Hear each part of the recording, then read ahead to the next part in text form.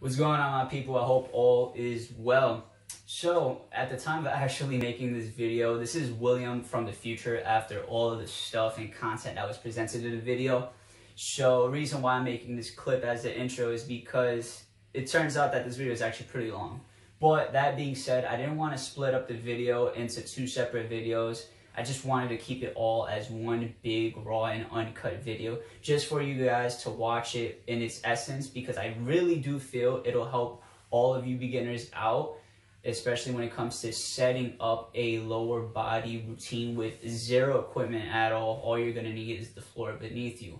With that being said, for you guys who don't know who I am, the name is William Santiago III. I'm a NASM certified personal trainer based out of New York City. So if you're looking to get into the best shape of your life, feel free to reach out to me on Instagram at @WillToGain. I do both in-person and online coaching, so it doesn't matter where you are in the world, we could still get this work in together. All that being said, if you actually like the video, leave a like for me. It really helps me out. And if you like the content and appreciate what I have to bring to you guys, subscribe, turn on post notifications, and let me know what you want to see next. That being said, let's get into the video. I want to go over a little bit of what it actually takes to set up an optimal lower body routine, just so you guys can take this video and not only take the workouts that I'm about to show you, but to also take the knowledge that I'm about to give you guys, so you can then apply it to however you decide to set up your own lower body routine, cater to yourself and your goals moving forward. So when it comes to exercise in general, what we want to focus on is moving through 360 degrees of motion. The lower body is no different. Reason being is, if we just focus on one plane of motion, or if we're just fixated on one exercise, what's going to happen is we'll have certain muscles become overdeveloped and other muscles become underdeveloped. This overdevelopment of some muscles and underdevelopment of others is what's going to lend itself to muscular imbalances. These muscular imbalances are then going to lead itself to injuries. The injuries are going to lead itself to you having to go get surgery and then rehab, and then all of that could have been avoided had you optimized your protocol. That being said, want to make sure that you don't just focus on one exercise and hammer it out and then expect to see the results everywhere else. No, you want to make sure you have a balanced approach to what it is that you decide to do as far as your exercise routine goes. So 360 degrees of motion, people. So the second thing I feel that is important for you to know is the importance of unilateral exercises. Now, what does unilateral mean? It means using one limb at a time. So in the case of lower body, using one leg at a time. The reason why we want to be able to use one leg at a time is because even though we may or may not realize it, we might actually be favoring one leg over the other in bilateral movements, meaning using both limbs at the same time. So let's say we're actually doing a squat, maybe without realizing it, we're actually favoring using our left leg versus our right leg.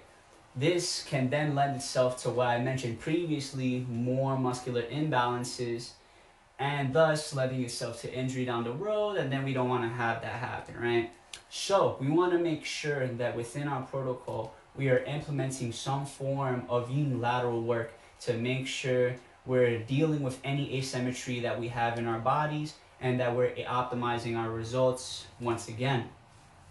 Now, the third thing, and the most often overlooked topic as far as lower body training goes, is what is going on at your feet. See, the feet is the root of our power when it comes to generating force into the ground to then be able to optimally perform any lower body exercise.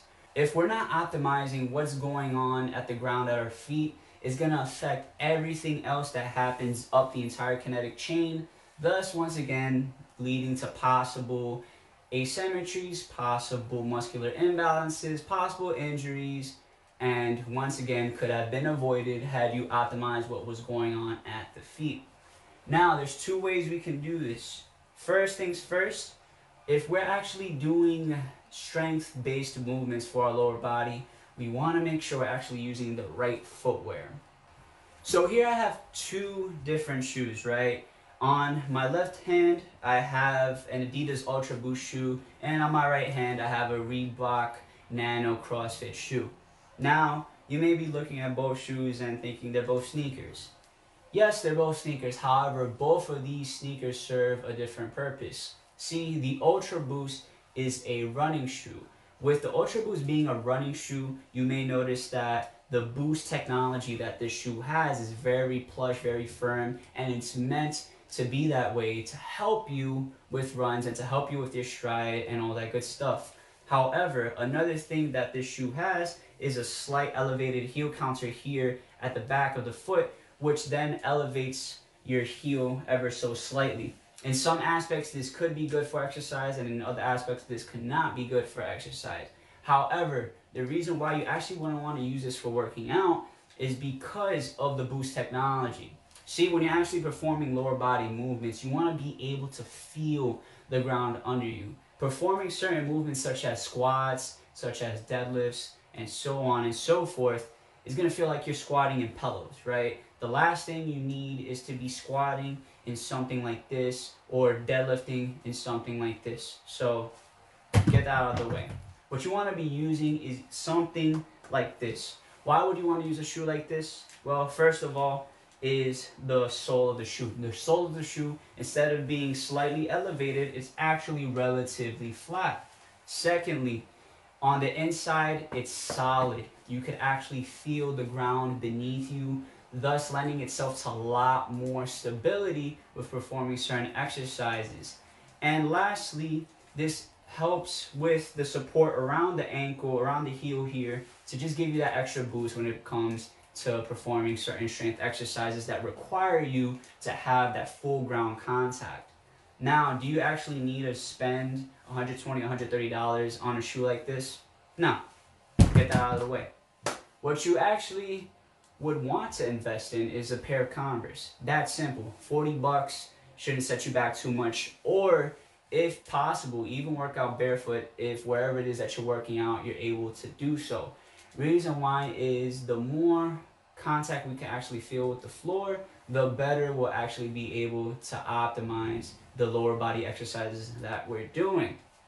So the second thing you want to focus on with what's going on at the feet, other than the footwear you have on, is what the feet are actually doing. So with any lower body exercise, in order to optimize the amount of force transfer you're applying into the ground, you want to focus on actually grabbing the floor with your feet. Now, how do we do this? Well, something I learned from Dr. Aaron Horstick from Squat Academy is you want to apply something called the tripod foot. So when it comes to the tripod foot, you want to think about applying 3 points of contact within your foot. So pardon my feet, but allow me to demonstrate what that is. So with your foot, right? The 3 points of contact we want to focus on is right here below the big toe, right here below the pinky toe, and the heel. When focusing on those 3 points of contact, we're able to screw our feet into the floor, thus being a lot more stable than we normally wouldn't be if we're not focusing on what's going on at the feet.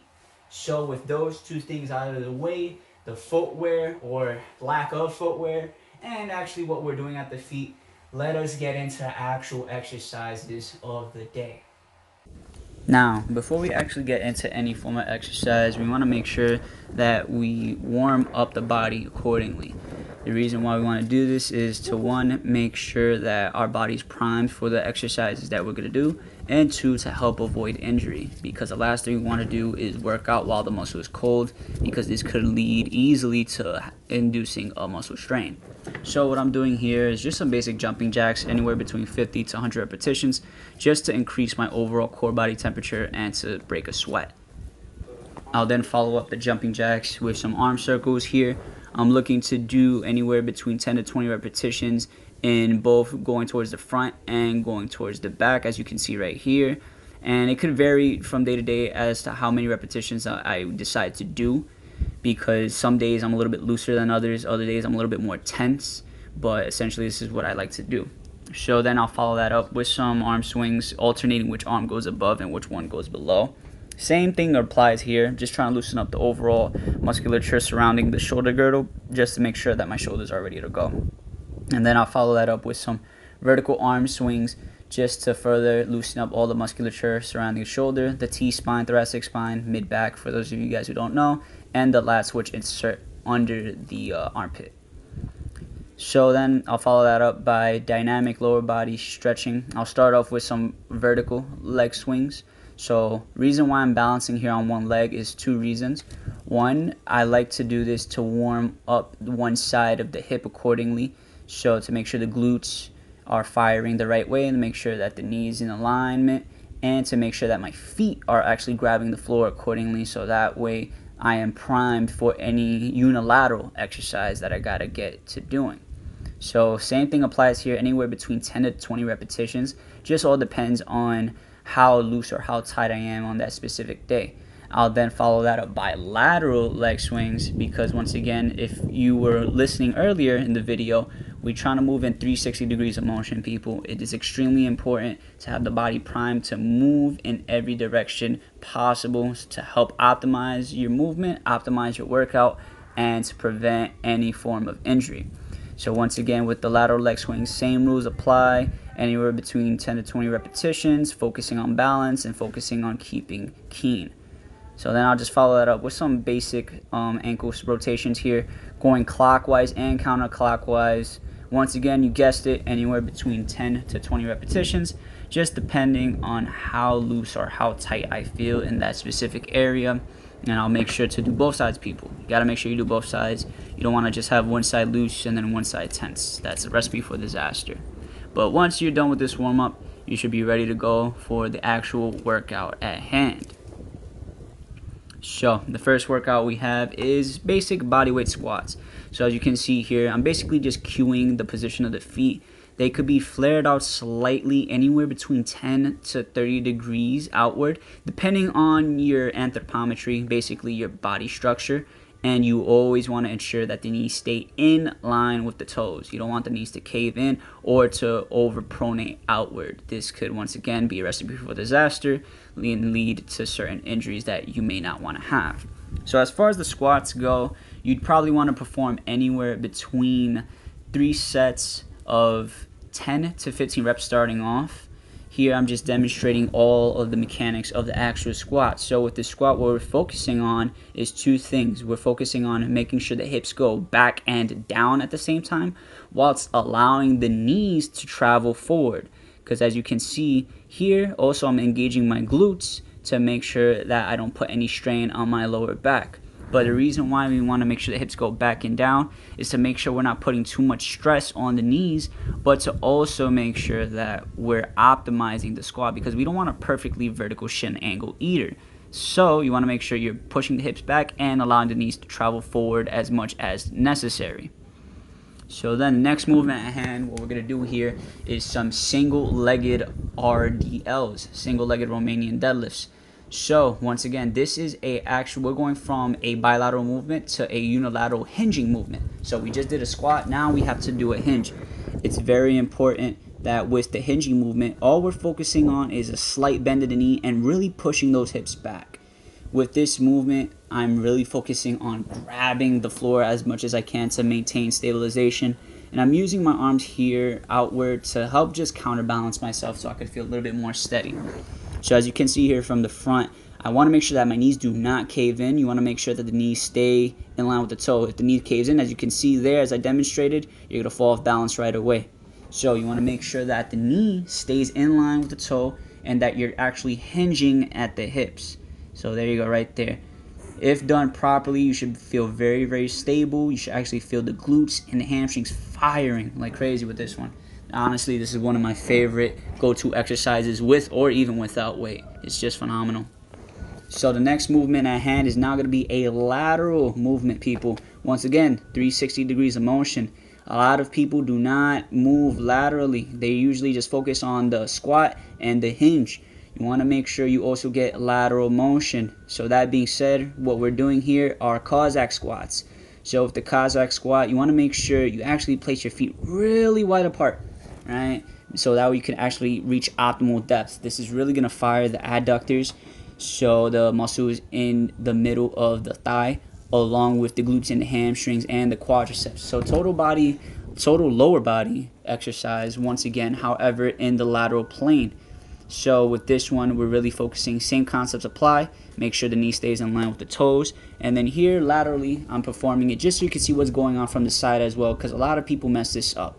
Sometimes when people perform this exercise, they fail to actually hinge properly at the hips, thus preventing them from doing the movement optimally. And once again, like every lower body exercise you want to make sure you squeeze those glutes at the top, preserve the lower back, get that glute activation. And oh man, you could really see the legs firing right there. Look at the hamstrings working. Look at those glutes, the quadriceps, they firing, people. This one, once again, another great money maker exercise.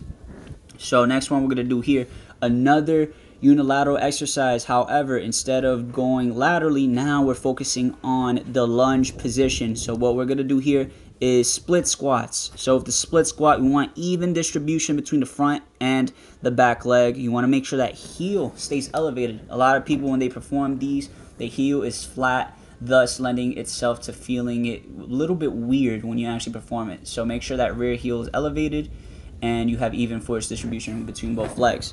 So here's how it's supposed to look from the front. Once again, remember, everything stays in line. Don't want the knee to pronate inward. You don't want it to pronate too far outward. You want to keep the hips square and perform the movement accordingly. Full range of motion all the way down, all the way up. Try to slightly touch the knee on the floor. Do not make it crash on the floor, because then you could actually hurt yourself really bad. That's the last thing we want here, ladies and gentlemen. So the last exercise is got to be calves. Now here, that's how you don't do calves, because that's horrible. Don't feel that at all. What you want to do is pause at the top, right, and stretch at the bottom. Full range of motion with this one, people. Really feel the engagement in the calf muscles firing here. And the reason why I'm actually doing them on a staircase is for that added range of motion. So get to it, people. That is the workout for the day.